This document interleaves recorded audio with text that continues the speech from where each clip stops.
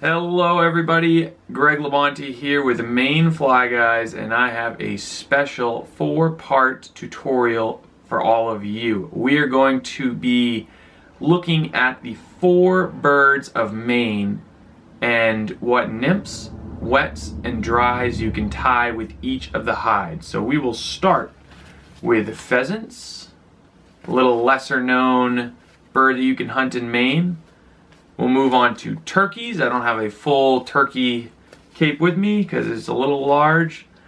We'll move on to ducks, wood duck, and mallard, and then we will finish with everyone's favorite, the grouse. So I hope you enjoy. Please let me know if you have any questions, and check us out online at maineflyguys.com.